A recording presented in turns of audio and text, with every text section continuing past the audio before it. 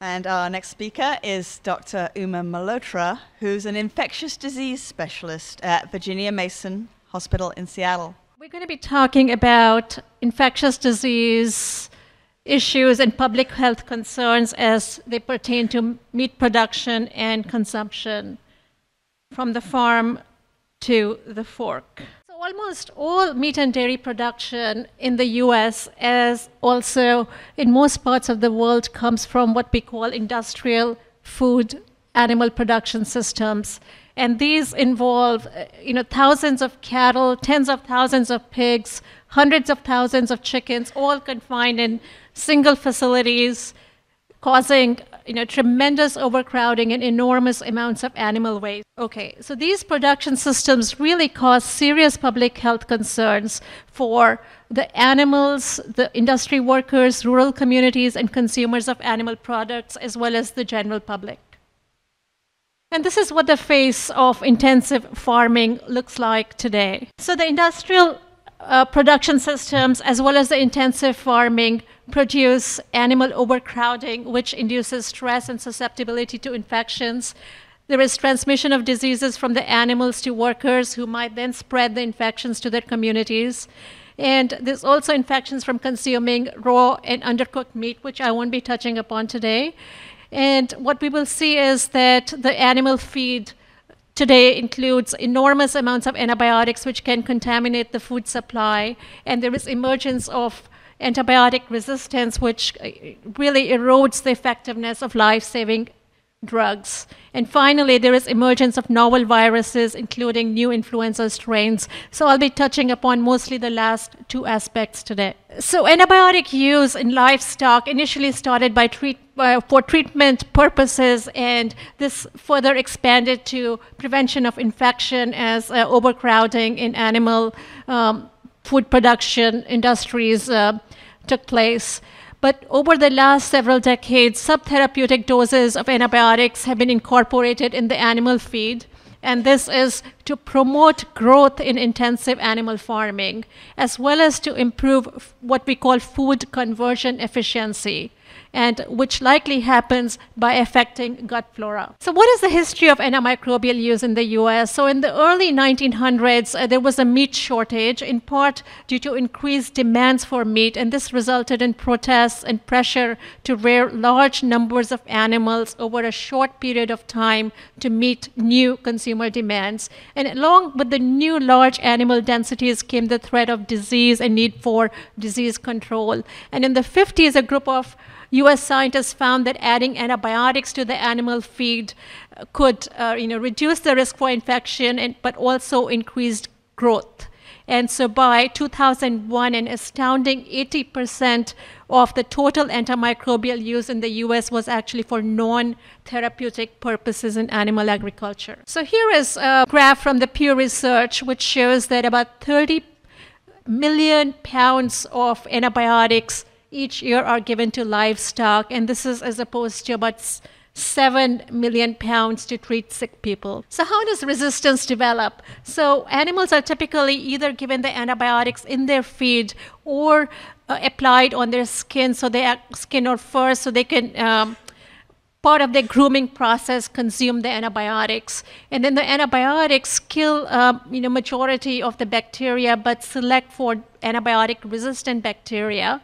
And these antibiotic-resistant bacteria or superbugs are then can be carried by the farm workers into the community, or the drug-resistant bacteria can linger on improperly cooked meat, or there can be leaching of these the fertilizer or the water-containing animal feces, causing spread of the superbugs to the food crops. So there have been many outbreaks of drug-resistant bacteria that have been linked to various farms. So there have been linkage of, you might well have heard about MRSA infections. So there has been linkage described to various animal farms, and the MRSA strains then spreading into the community. So this is a graph that shows the rise in prevalence of Salmonella superbugs. So Salmonella is a type of bacteria that is found in poultry, and what is difficult to see is the years, but over the last decade, about 10 to 20% of the salmonella packages that were analyzed by the FDA, they were found to contain salmonella that were resistant to one or more antibiotics. And the graph on the right shows the trends. So, showing 1 versus 3 versus 4 antibiotic. So bacterial strains that were resistant to either 1 antibiotic, 2 antibiotic, or 3 antibiotics. So really, resulting in emergence of superbugs. So the consumption by animals, it's not just esoteric antibiotics. So it's the antibiotics that are consumed or fed to the animals are really, medically important antibiotics. So as you see there, about twice as many medically important antibiotics are fed to animals for, just growth purposes versus what is given to humans. And so here is, what we see for a number of countries, the antibiotic use in livestock, and this is antibiotic use, based on, milligrams per kilo body mass of the meat.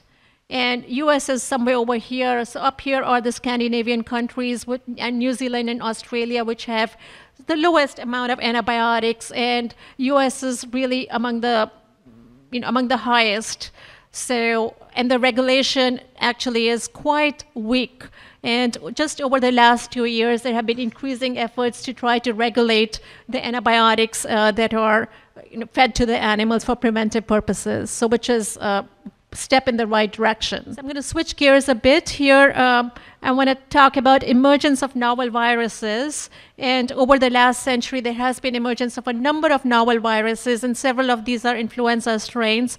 And what we find is that among these novel viruses, majority of them actually are zoonoses, so viruses that have been acquired from animals. So on the bottom, what are several influenza strains, and on the top are other viruses, mostly from the flavivirus category. So here is an example of how we have emergence of novel influenza viruses. So frequent contact that can occur among large population of hogs, birds, and humans, such as what would happen in an industrial food production system or in a live animal market. And that's what creates the ideal condition for the generation of new influenza viruses. And here is an example of what happened in 2013 that led to the emergence of a novel avian influenza virus. And this really was a reassortant virus that contained gene segments from two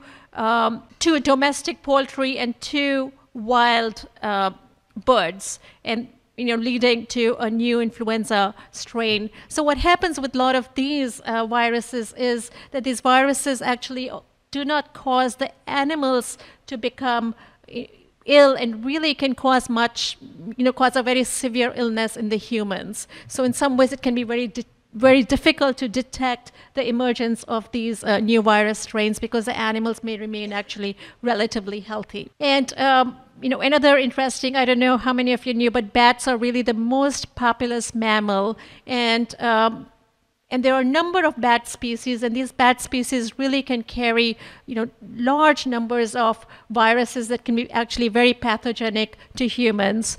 And the Ebola epidemic, in part, really arose through in parts of the world with consumption of soup that contained fruit bats.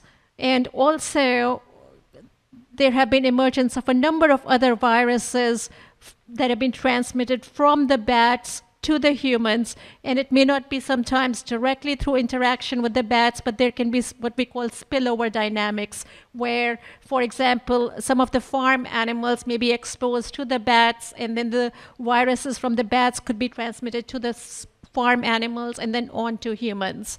And that has led to several epidemics. SARS was a very severe respiratory illness that came about several years ago, and more recently the swine flu. So to summarize, the modern meat production systems that include, industrial food production with intensive farming practices and live animal markets increase animal susceptibility to infections, and this leads to transmission of diseases from animals to workers, who can then spread the infections to their communities. The feed antibiotics that we saw, those can contaminate food supply, and the feed antibiotics lead to emergence of antibiotic resistance, and that erodes effectiveness of what are life-saving drugs. And finally, what we have seen is emergence of novel virus strains and zoonosis. So I think that, and as we heard from several other speakers before, what is the solution? And I think the solution is, for many it may be movement to vegetarianism, but for many others it may be really, reducing the amounts of meat consumption. Thank you very much.